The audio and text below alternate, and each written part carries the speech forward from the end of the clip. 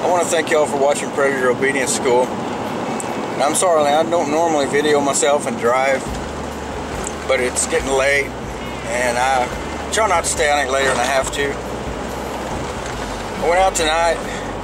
My first two stands were pretty poor. I saw nothing.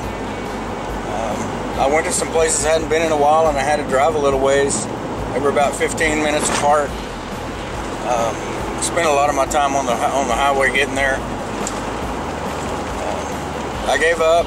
I started on the way home, and I was coming by a place that I normally hunt, and I've hunted it a lot, but part of this farm I haven't hunted in a while.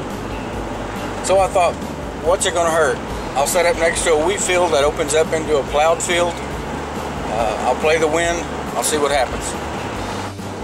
I had two coyotes that came out of that wheat field really quick. They started howling at me. They saw me.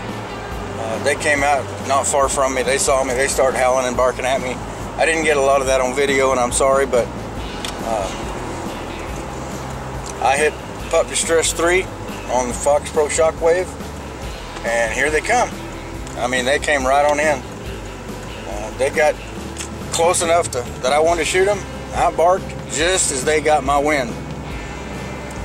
And the first one, he took off. He figured it out.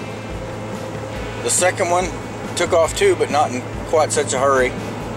And I pulled off a running shot. Shot him right in the neck. And but again, I appreciate y'all watching these videos.